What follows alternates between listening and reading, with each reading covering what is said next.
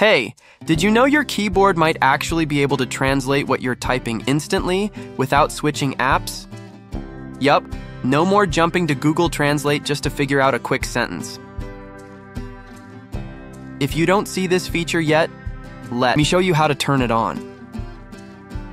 So first, open your Android settings. I'm using a Samsung phone here, but the steps should be pretty similar on most devices. Once you're in the settings, scroll down until you find General Management and tap on that. Then, go into Samsung Keyboard Settings. Now, make sure the keyboard toolbar is enabled. There should be a little toggle switch next to it. Just turn that on. After that, look for the option that says Select Third-Party Content to use. Once you tap on it, you'll see a list of features. Find Google Translation and switch that on too. To use the feature, just bring up your keyboard anywhere you can type, like in your messaging app or notes.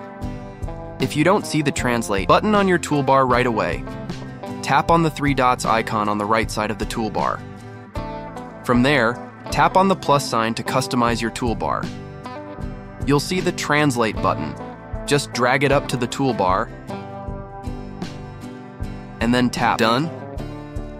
Now you're all set. Just type anything you want, hit the Translate button, and choose the language you want to translate into.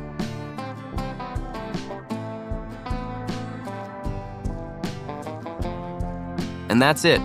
Your text gets translated instantly, right there in your keyboard. Pretty awesome, right? It's like having a built-in translator in your keyboard. Super handy if you're chatting with friends from other countries or learning a new language. Give it a try and let me know how it goes in the comments.